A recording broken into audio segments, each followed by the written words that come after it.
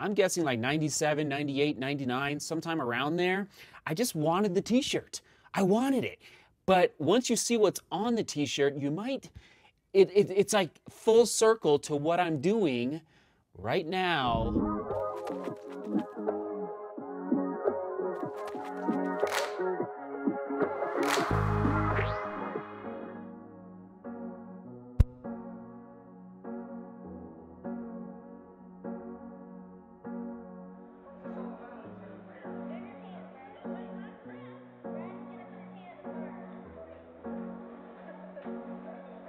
I will empty these boxes today. I will. That's my goal today. These are my last boxes to unpack. Right there.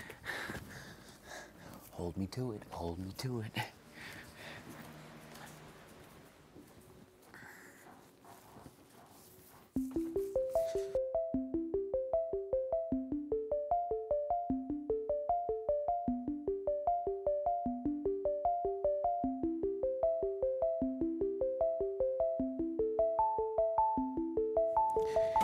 Now I know I'm doing a lot of stamina building, a lot of endurance work in this training block, but one approach that I take for arriving at the starting line is I never want to be afraid of the distance of the race. And 2 years ago for Amsterdam and New York City, I wasn't afraid, but I would say it was definitely uncertain. Granted, the Amsterdam Marathon was my first marathon. So this time around, 2 years later, 2 years older, 2 years stronger, 2 years more of aerobic engine building, I am feeling very confident with respect to being able to race 26 miles. I had never done the Pikes Peak Marathon 2 years ago. And so just that, like, it doesn't scare me at all. For example, I'm doing another 22 miles this morning, and it's not easy, but it's almost easy in the sense of like mentally. And so not only am I training my legs, my aerobic engine, but it's like up here as well. You're probably noticing I like to train up here as well, not just the physical side of the muscles, the tendons, the ligaments. Granted, you got to pay attention to that, make sure you don't overdo it. But at the end of the day, that is why I am doing in the training plan a lot of and especially for the marathon, it would be much different. Remember, I said after the Toledo half marathon, I'm not sure if you remember this, okay? After the Toledo half marathon, I said I did too much volume and not enough speed, and I still concur with that. But a half marathon, but a half marathon versus a marathon, pretty different as far as what you need to get through that 2-hour window. In my case, when you've burned through all of your glycogen and you're on the brink, you know what I mean? Mile 20, 21, 22, 23, when it really starts to hurt. So still base building, and sooner rather than later, because this training block is so short for me, we will start to add the speed endurance, which we talked about 2 or 3 days ago. Okay, here we go. Let's just write out a few things here.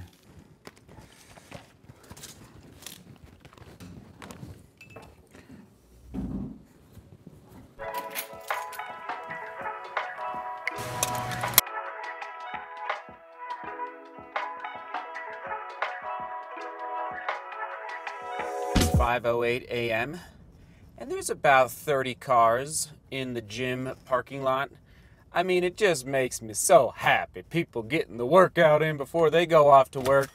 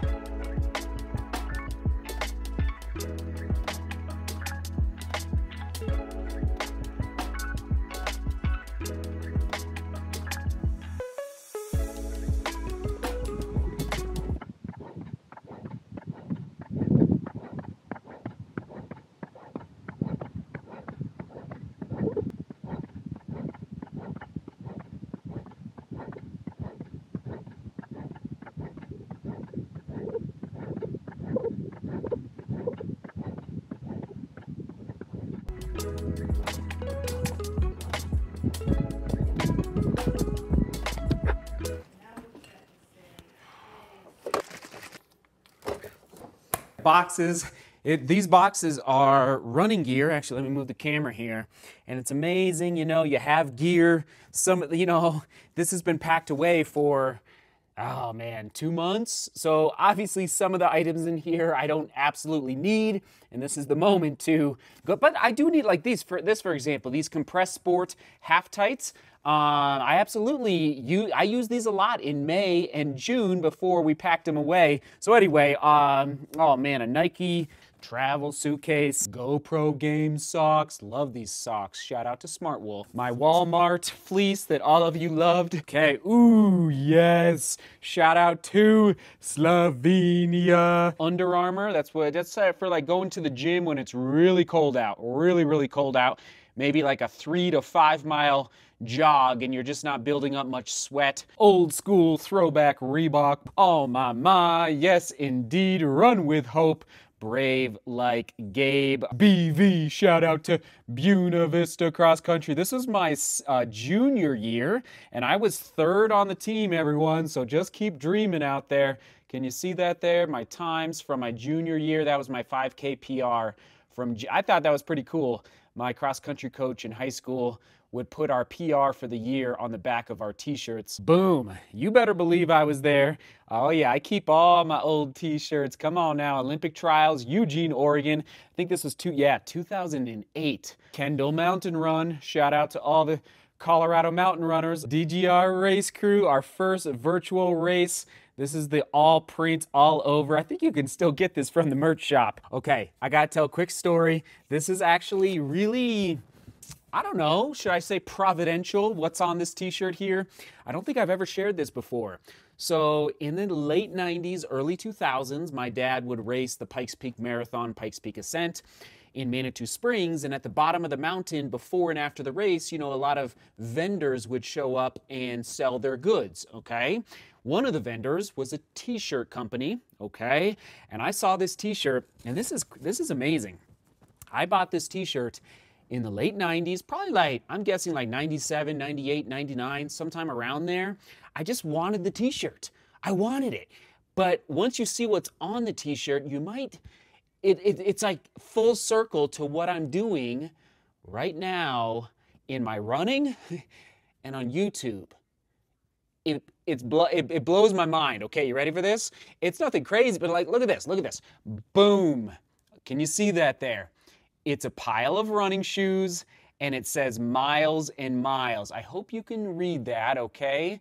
So I'm running a lot right now, miles and miles, and I do running shoe reviews. And you might ask, Seth, prove to us right now that this shirt was not purchased last week. All right, you ready for this? On the back of the shirt, holes. Cheddar cheese, baby. Look at that shirt. That is miles and miles of running. Oh, come on now. And it's a medium. Oh my goodness, that's all they probably had at the time. So, miles and miles. Oh, that is a keeper. That's a keeper. That might be worth framing right there. Okay, I'm gonna move this all downstairs. Let's go. Enough storytelling. Come on. Good job, Henry. Yeah. Uh-huh. Good job.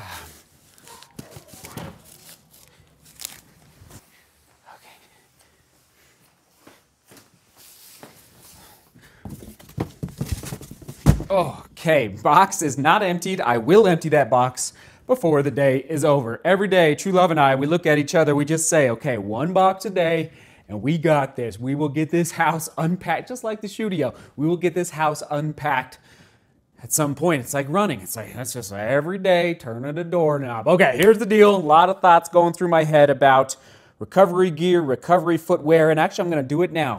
Question of the day, not what is your #1 piece of recovery gear, rather, I've never asked this before. And this is very, very specific.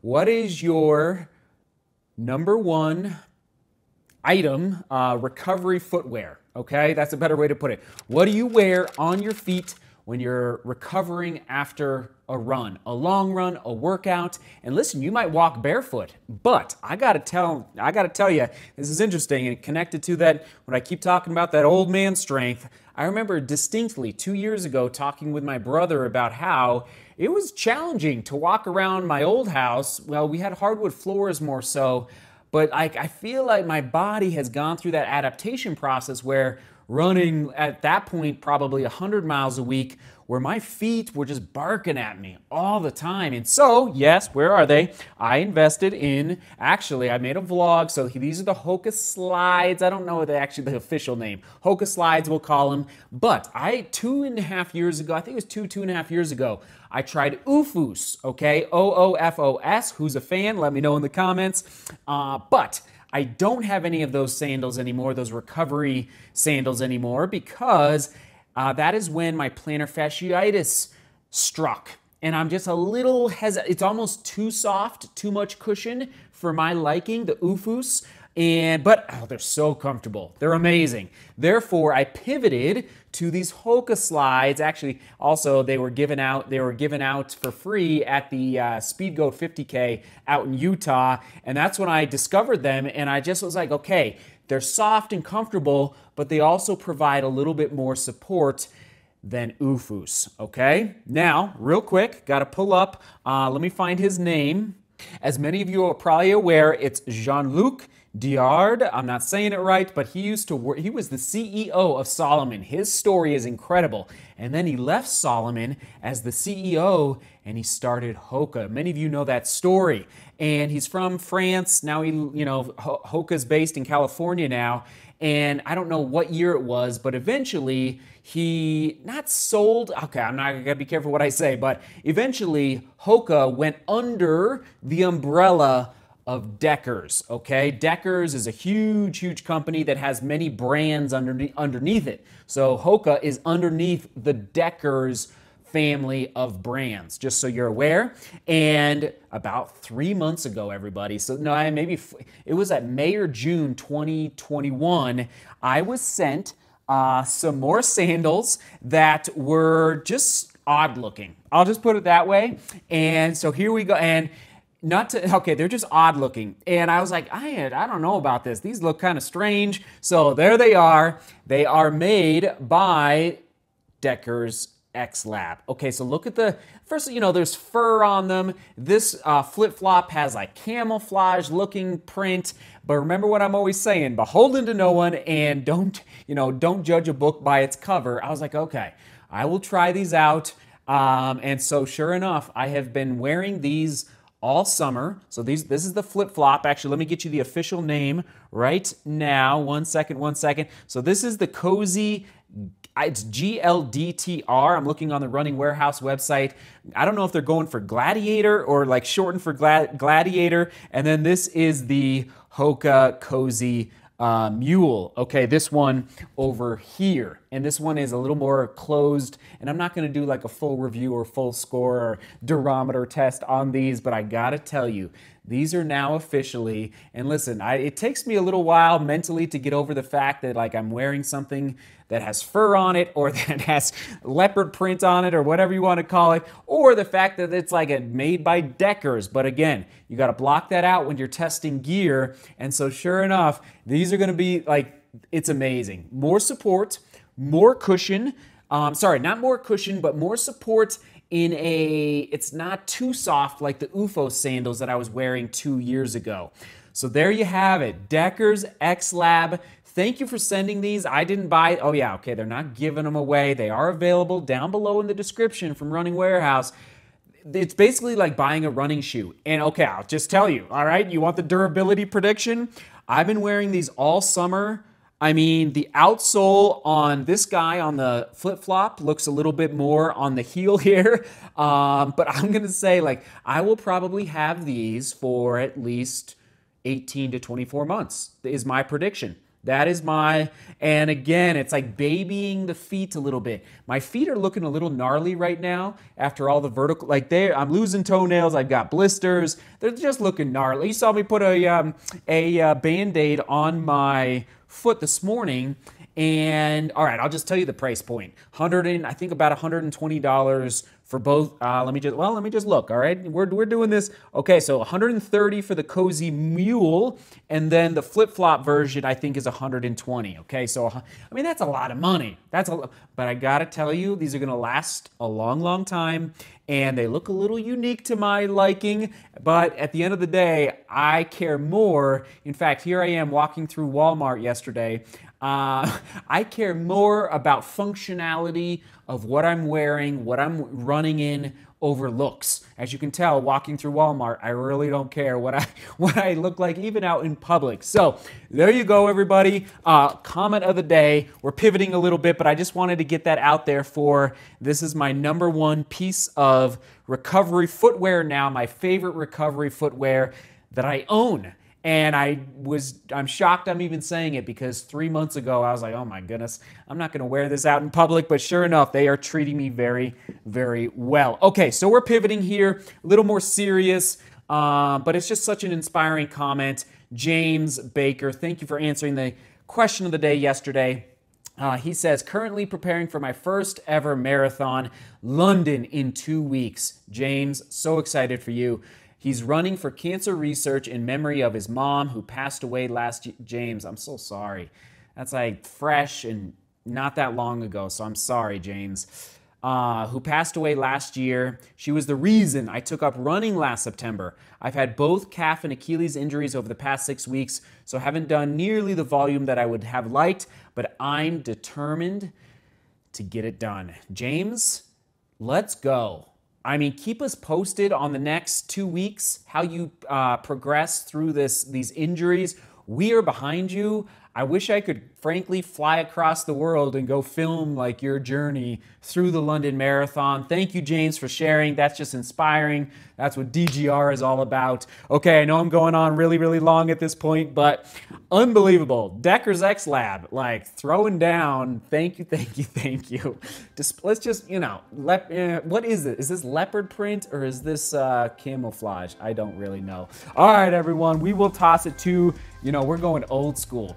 Hoka Slide versus Ufus. I made a vlog. It's like a recovery footwear battle.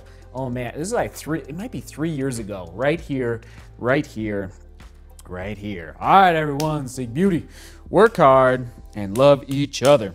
See you tomorrow.